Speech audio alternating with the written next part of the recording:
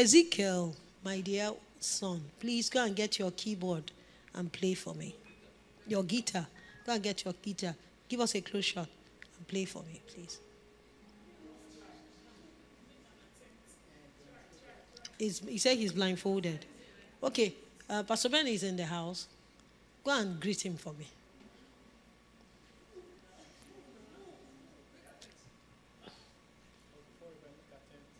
Okay, thank you. Okay, at least you can easily go and get greet Jerry.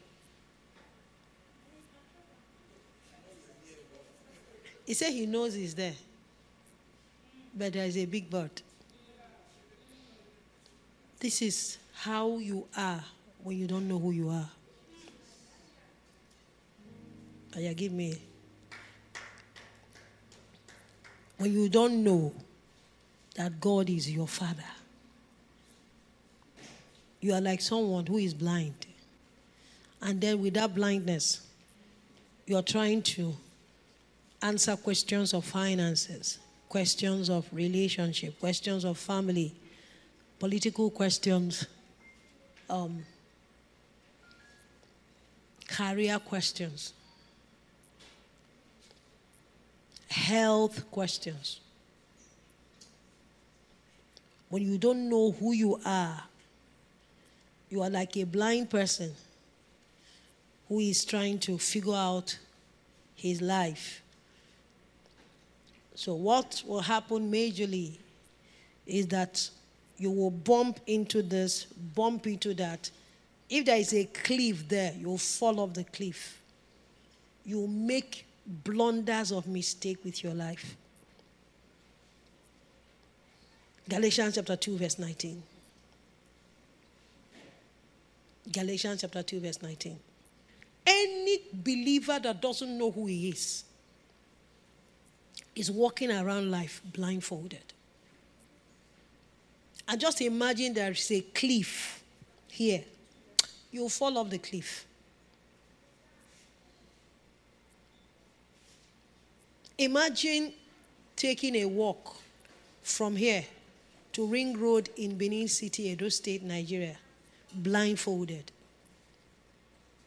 Every believer who does not know who he is walking through life blindfolded, even though you're born again. He said, for when I tried to keep the law, it condemned me. So I died to the law. I stopped trying to meet all the requirements so that I might live for Christ. So you can now bring it in New King James. This guy says, I'm trying to keep the law. I've not even started, but the law has condemned me. He said, for I through the law died to the law. What does he mean that I through the law died to the law? And what does he also mean by when I try to keep the law? Flip those two translations. When I try to keep the law condemned me. Listen, there are 613 commandments, laws. 613. Before the law, before you even knew there was anything called law, you have already failed all. It's like you're going on a road and you didn't know that it is one way. You have crossed the wrong way, gotten to the end of the wrong way. One way. Only for you to look up at the signpost and realize that it's one way. But ignorance is no excuse. You will pay for it. Whether you know that what you are doing is right or you don't know what you are doing is right, you have already broken the law.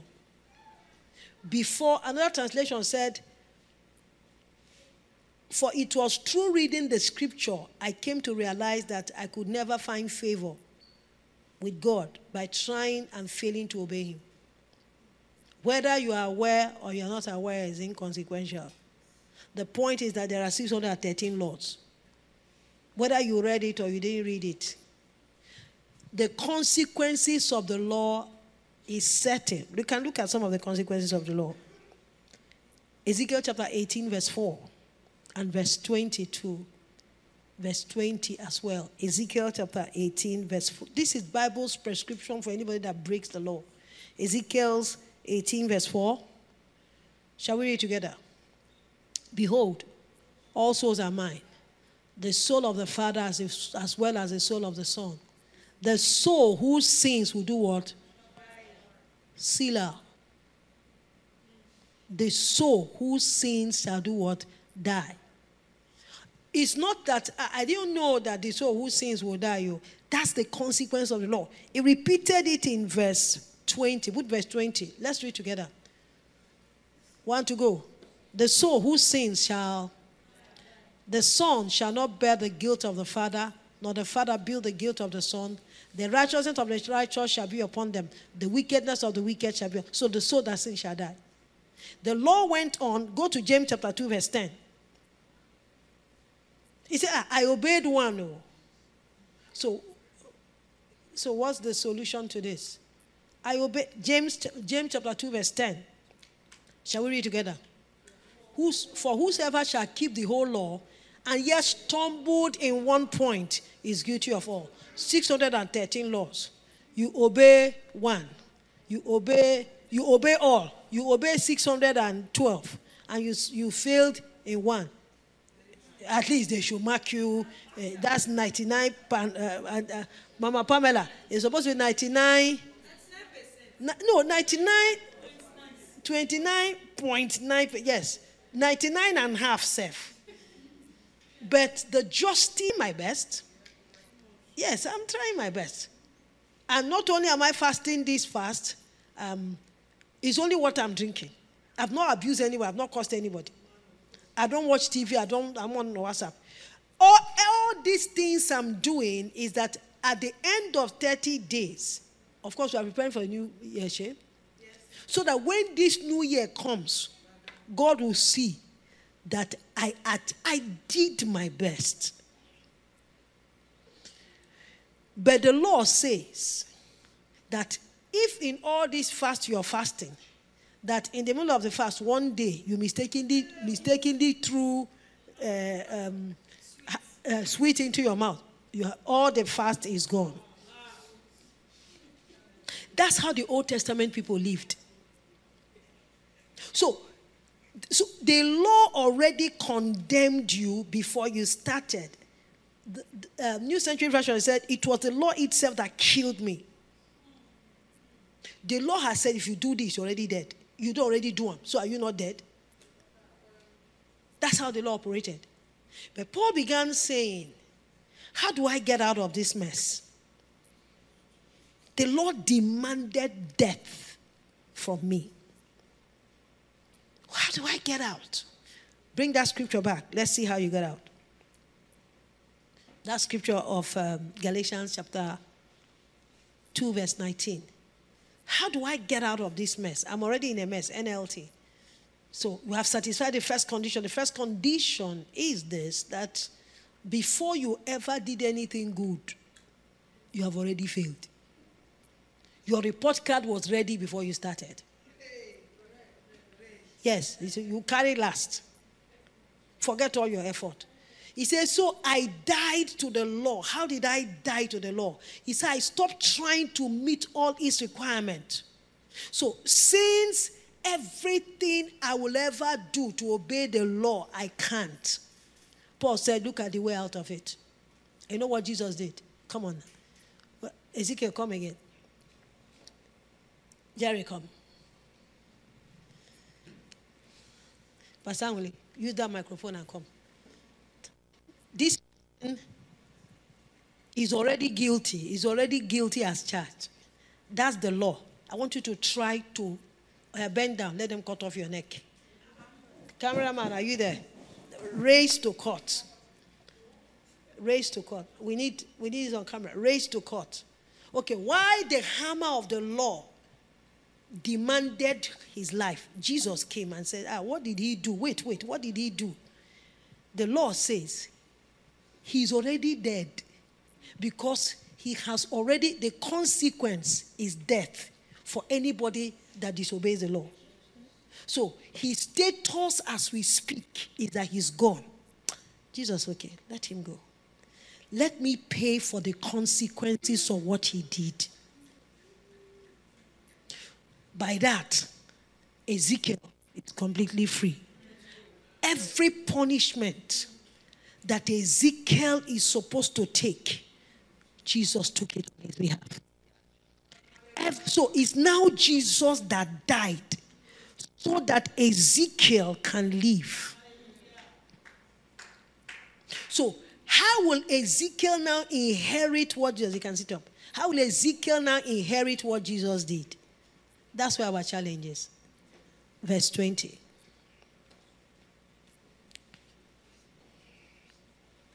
Listen, if the enemy is punishing you twice, it's unlawful. If the enemy is still demanding from you, it's unlawful, it's illegal, it's illegitimate. You have a right to protest. Jesus became sin.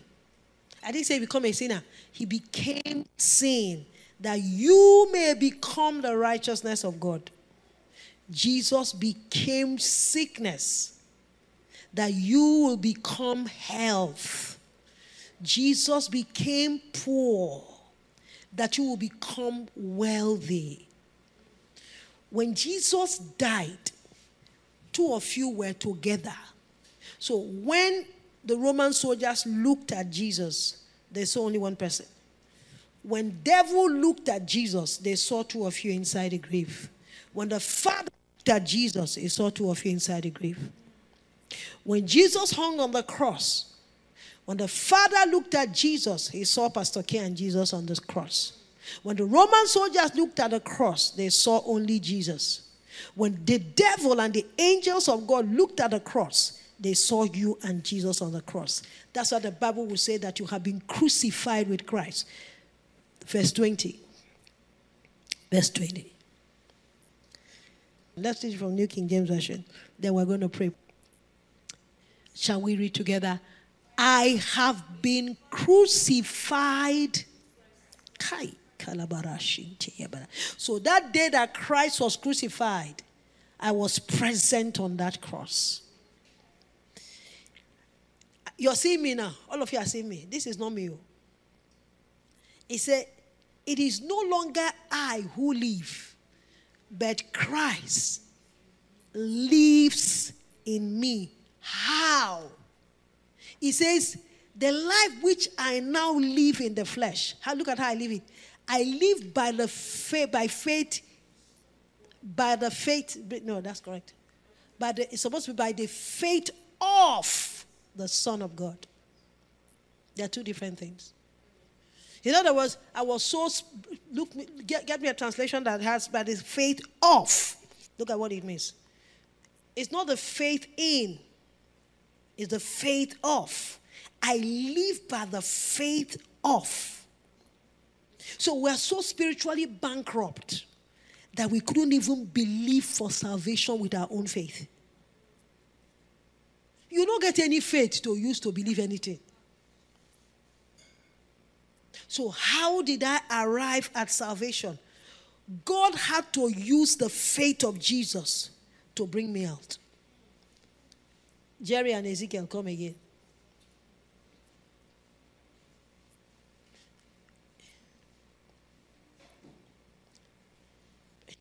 Now, this is the person that is guilty. This is the person that accepted the consequences of the action. How will this person who is guilty benefit from what has been done? Very simple. To accept that this thing that was done has some benefits in your life. That's all. So, you are not saying to yourself that what Jesus did is not enough. The anointing oil, whether we use it or we don't use it, our faith is not in the anointing oil. Our faith is not in mantle. That's not our faith. What we are saying to you is Jesus is enough. What Jesus did is enough. So it is for me to accept, Ezekiel, accept that what this person did is for you. So Ezekiel can come and look at, say, before I wait for what Jesus did, I beg, make I do this thing for myself. You go and collect one talisman. You go and collect one oil. He has more confidence in the oil than in what Christ has done. So how are we supposed to live our lives henceforth? That you live your life relying on what Christ has done, not in what you can achieve.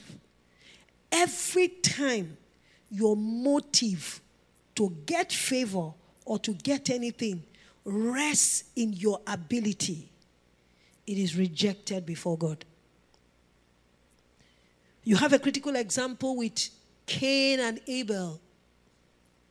Abel brought something that has blood. Cain brought something from his own effort. That I am accepted by God because I can fast, because I'm hardworking. God says no.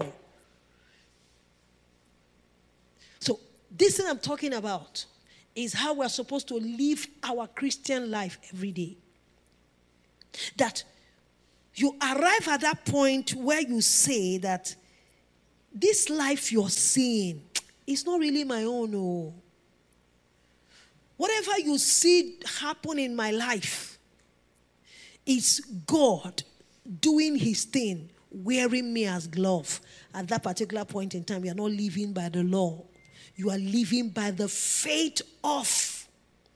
So you are relying on what Christ has done for your life to be better. But of course, we are too proud not to accept. We are very proud to say, is what Jesus did. We're supposed to live a life of total dependence on God. A life that says, whatever I have become is God. Whoever I will be tomorrow is God. Whatever effort I have is because God gave me the effort. We need to change our motive. I know you're very intelligent. I know you're very hardworking. But know that it is not your intelligence, it is not your hard work that has brought you where you are. It is unlearning and relearning. So our Christian life, we're going to advance in our Christian faith. It is I live, but no longer I. The life I live now, I live by the faith of the one who loves me and died for me. I love the last verse. Bring the last verse. That's verse 21, where it says, do not frustrate the grace of God. That is why I don't view God's grace. That's a word. I do not frustrate the grace of God. For if righteousness comes by the law, that is by my effort, then Christ died in vain. How many of us have frustrated the grace of God? If your album becomes global because it's very good, I'm not saying it wouldn't be good. Let's not put the horse. Is it the horse before the cat or the cat before the horse? Don't put the cat. You know, when you are using a horse to move, when you are flying with a horse, you sit on the horse. The cat is in front. You sit on the cat.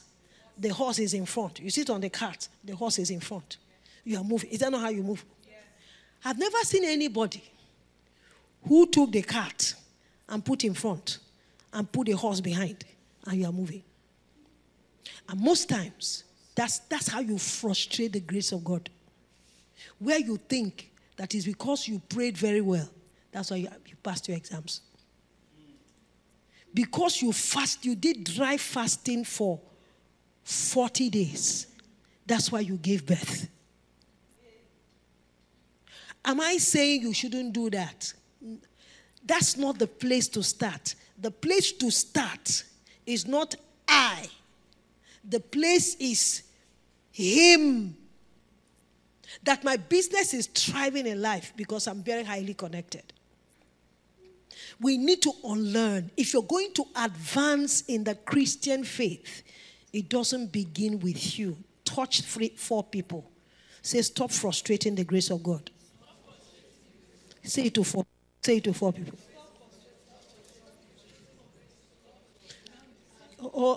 Do you think you got your children, all of them behaving well because you're a very smart parent?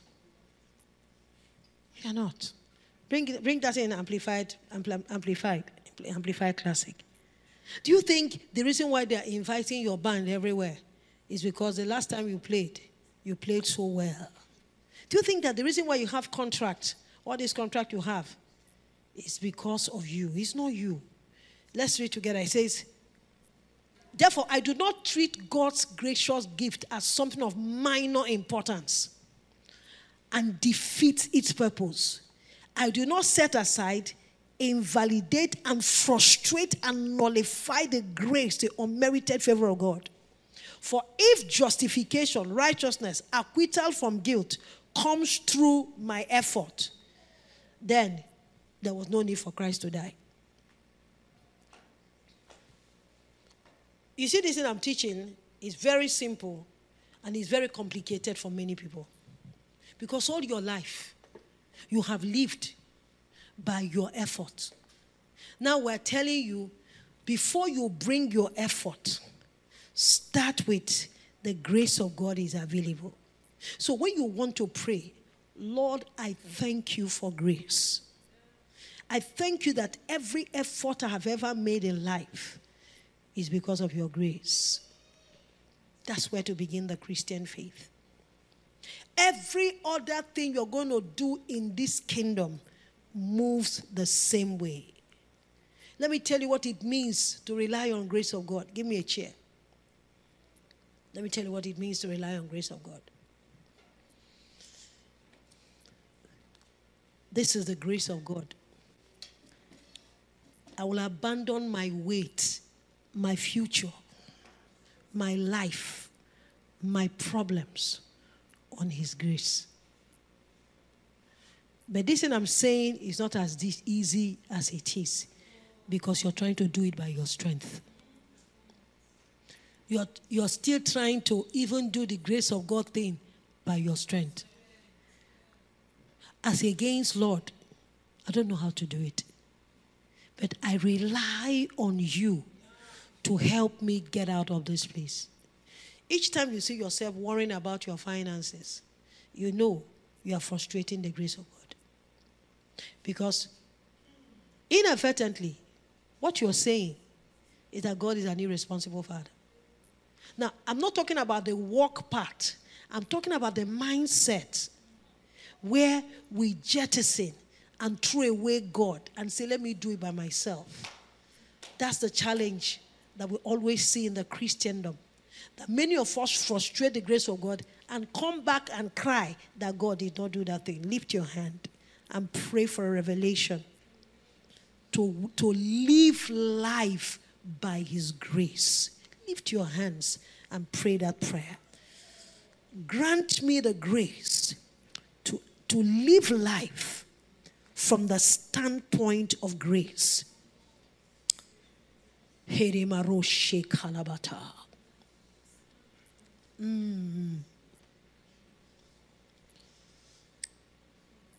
So, what do I want to leave you with? Acceptance by faith. Everything Christ has done for you. That's what I want to leave you with. Even when your sins were forgiven, is according to his grace. Ephesians chapter 1. Let's look at verse 6. Let's look at verse 7. It said, I am what I am by the grace of God. See, so that we might be to the praise and the commendation of his glorious grace. Again, favor and mercy, which he freely bestowed on us. The grace is even free. Verse 5 said that he adopted us in the beloved. He told you. Why? So that we who have been adopted will be unto the praise and growth. And this thing is done according to his grace. The grace is free. Look at verse 7. You were forgiven. How? Grace. Verse 7. He said, in him we have redemption. We have deliverance. We have salvation. How? Through his blood. No, through your effort. Your deliverance came by your effort. Don't you know how much power you have? The remission, the forgiveness of offenses, our shortcomings and trespasses, in accordance means in proportion with the riches and generosity of his gracious favor, grace. Your deliverance came by grace. How much excess, how much of your sin did he forgive? He forgave your sin to the proportion of how much grace that is available. Beloved, the question for you as we pray, how do you live by the grace of your economy? Listen, the world is racing to an end. There's no government that has the power to help you. Your mother, your father, your brother, your sister, nobody has the power to help you. So you're going to unlearn and learn again. And practically start telling God, teach me how to live in what you have already done for me. How did you receive Jesus into your life? Grace, what he has done. That is, you accepted what he has done. How did you become filled with the Holy Spirit? Is it because you fasted, you labored in prayer, and God said, I'm going to reward your labor with effort? No, you accepted what Jesus has done for you.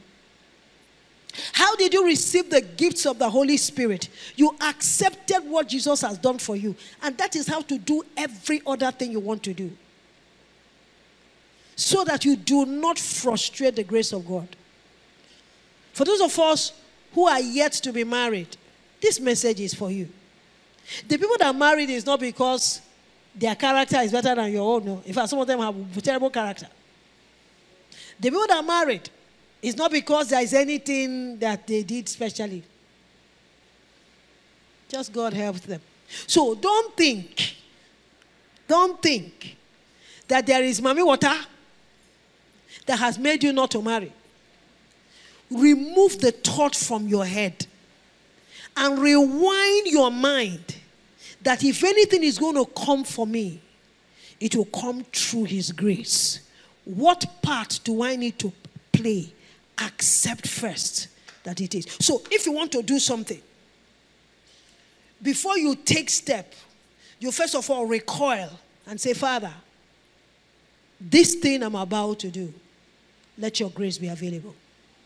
I receive the grace. Grace is already available. I receive the grace to get this thing done. Even while you are doing the thing, Father, I still stand by grace so that you don't group around life blind. You know, someone asked me a question as we pray. How come the Bible said A, but you'll be seeing B happening? I say it's very simple. It said, man shall not live by bread alone, but by every word. It didn't say every Bible, every word. What does every word mean? What is the revelation you received for that thing you want to do? You say, I have made a research. From my research, I've discovered that everybody that engages in crypto or engages in forest or estate, if you're into estate, you make money. Yes, that is the truth. But is it your truth? Is it your truth? That's what I mean by living by grace. If you think that everybody that did forest, you will jump into it because you know, you feel you have the strength, you have the intelligence. As against God, what is it you want me to do? with what is going on in the economy. Someone asked me a question. He said, now that we are here, what do you think I should do concerning my life? I said, no, I'm not the one that created you. The one that created you has a calendar. He has a plan. He has a book.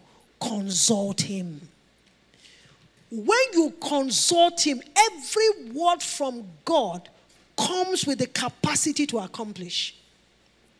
But the laziness to also sit down by grace. You see, this fasting we are fasting is grace. Oh, it's grace.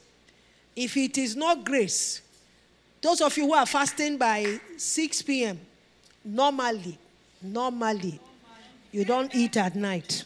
Normally. They say, 6 p.m., by 9 o'clock, better hunger. Your stomach. Ulcer pain immediately. You will drink water and drink water. You'll be turning on the bed. So let me distract myself with Facebook. That's when advertisement of okra with prawn. But from that one, they will enter better jollof rice. You say, I reject it in Jesus' name. After some time, you tell yourself, I beg. Man shall not live by bread alone. But even God understands that I'm fasting. God knows I fasted for 10 days. Now, is it this one today that I won't fast? Better eba. But normally, someone said with omono soup. Normally, at night you are sleeping. Don't do anything for God by your strength. Final word. Businessmen, politicians, don't go by your strength. I know you are intelligent. But let the strength of God make it obvious to God and to yourself. Train your senses, accustom your entire senses to know that this is no longer Pastor Keo. This is Christ.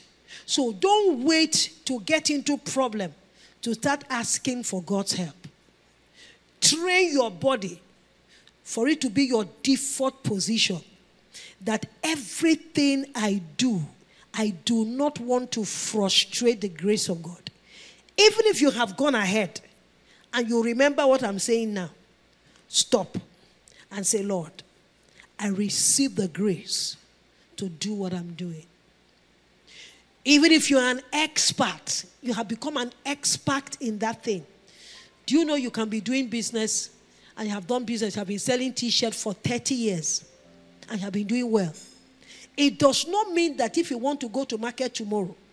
In fact, it's meant to be that you have been training yourself so that your desires and God's desires will become the same. So when the Bible says that he will give you desires of your heart, that is on the premium, on the preposition that you have been training your heart after God's heart. On the preposition that these 13 years, 14 years have been a Christian. In these 30 years, in these 14 years, you have constantly been asking God, I want to be in your will. My hunger. The Bible says you will search him, you will seek him and find him when you search him with all your heart. That you have been a constant search. You are in a constant search for God. God, what do you want me to do? At that particular point in time, you now do not need to ask. You walk into it because it's your default position. But if I preach that and I don't preach this, some of us who have not arrived at the rank or at the place where you have trained yourself all the while to walk in God's purpose and God's desire, I will frustrate you. You cannot compare an expert swimmer with someone who is just swimming. If you're an expert swimmer, he jumps into the swimming pool or the river. His entire system is accustomed on what to do. If you have been training yourself that trust in the Lord with all your heart and lean not unto your understanding. In all your ways acknowledge him, will give you the desires of your heart. If you have been training yourself not to lean on your own understanding, If you have done it for 13 years, you even done it for 1 year, that when something comes, your entire system is not seeking to lean on its own understanding. Your entire system is seeking, God, what is it you're already doing? I don't know whether I've made this illustration in this church before. Adam named all the animals effortlessly. My brothers and my sisters, which one is more difficult? Naming the animals or differentiating between the tree of good and evil? Which one is more difficult? Which one is more difficult? Talk to me. To name the animals and to differentiate between tree of good and evil.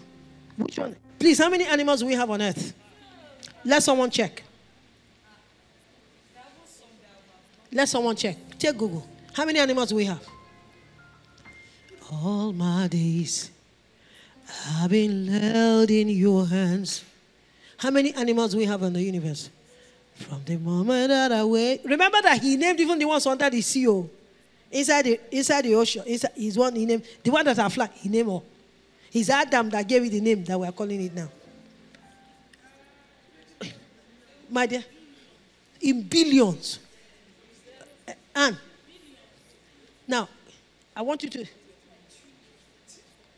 20, 000, 121, 091, 0000, 00000, 20 billion. Adam named it effortlessly. Then, differentiate. One tree. I want you to get to understand. I want us to pray. Ezekiel, one tree. Which one should he have failed? Which one should he have failed? Talk to me. Which one should he have failed?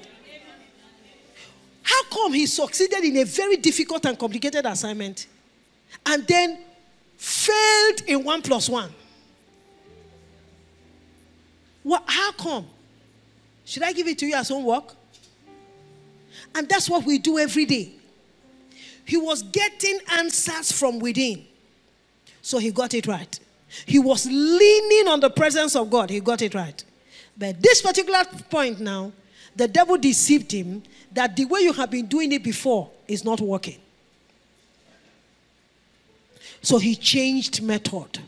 He leaned on his own understanding. That's why all of us are failing till today. And beloved, in your everyday life, what do you lean on? On your own understanding. If you lean on your own understanding, it means you have not learned any lesson from Adam. Any man that leans on own understanding for who you should marry, life will hurt you. Anybody that leans on his own understanding on how he should govern his family or govern his business, the thing will be so difficult and impossible. So that you don't frustrate the grace of God. Adam frustrated the grace of God. This answer is within. He said, out of your shall flow rivers of living water. So which means from river comes all kinds of solutions. Adam done that solution and headed for what his eyes can see, what his ears can hear, what has always been done. My submission. I think we should review how we live this Christian life. Do you know why Christianity is difficult? You are using your strength. Do you know why your prayer life is difficult? You are using your strength. Because when you sit down to pray, distractions will come. When you sit down to pray, you have not swept the house. Hey, you have not washed the matter. Oh, you have not cooked. You have not, that person you are owing money. Distractions will come. Do you know distractions can come for 30 minutes? Distractions can come from 1 hour. So what you do is that you turn the devil into your writing pad, into your memory bank. When those distractions, when you want to pray, is when you start remembering, hey, I forgot to call my mother-in-law. Write it down. If you can listen, you can take that distraction, tire the devil.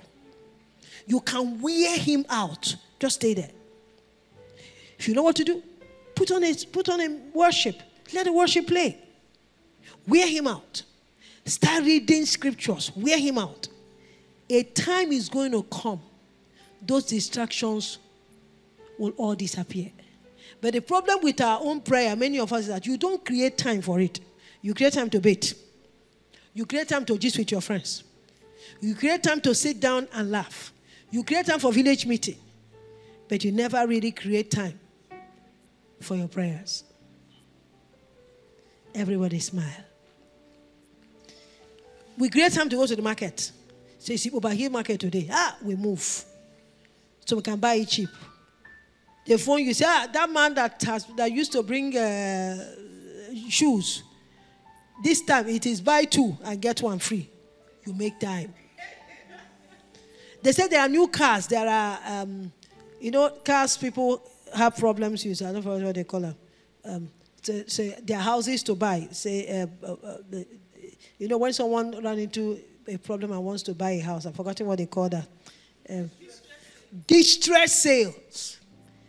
Distress sales. So there are distress sales houses, distress sales cars. Fiam! Viam, you take off. You make adequate time. You can be there from morning till night. Distress sales. But you are getting distressed in your spirit too. You have so frustrated the grace of God that if not that His grace, He'll just come in front of you and give you 2 slaps. Say, you are frustrating me.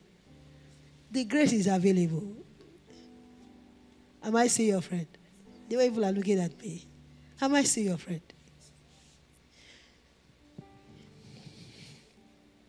Your grandmother is the one that frustrated us today. I will give you children. Say, no, I can't wait for you. I can't wait for you. Take my mate. Take my mate. And just marry. He frustrated the grace of God.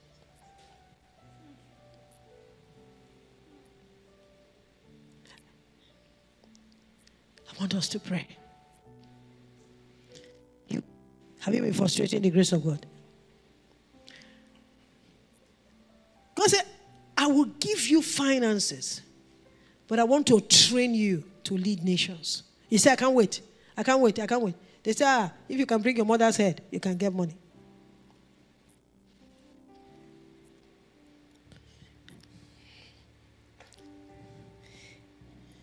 So many of us cut corners because you can't wait. Lift up your hands towards Him. I want to now leave you to pray.